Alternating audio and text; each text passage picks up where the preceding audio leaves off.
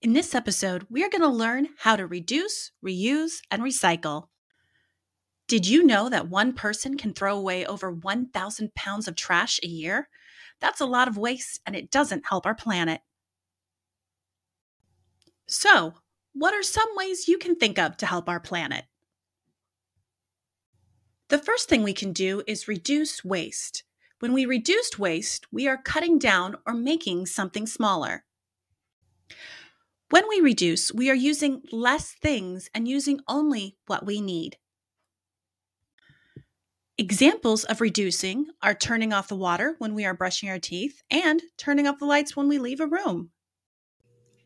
The next thing we can do to help the earth is to reuse things.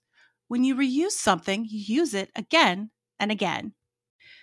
It is much better for the earth when you reuse things over and over again. Examples of things you can reuse are lunch boxes, grocery bags, and even containers. The final thing we can do to help the earth is to recycle things. Recycling means using materials from old items to make new ones. Examples of things that you can recycle are plastic bottles, aluminum cans, and paper. Aluminum cans can be recycled to make new aluminum cans. Plastic bottles can be recycled and turned into things such as playground equipment.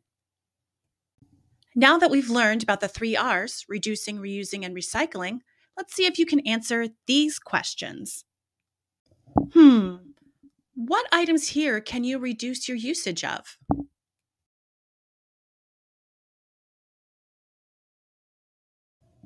That's right. We can reduce water and electricity by turning it off when we're not using it. What items here can we reuse?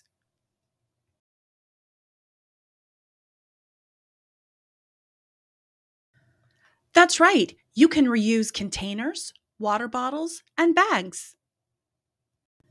What items here can we recycle?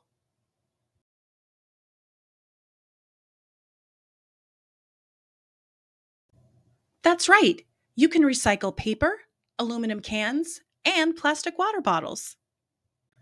I hope you like this lesson on reduce, reuse, and recycle. Check out my other lessons to learn more. And don't forget to like and subscribe to learn more.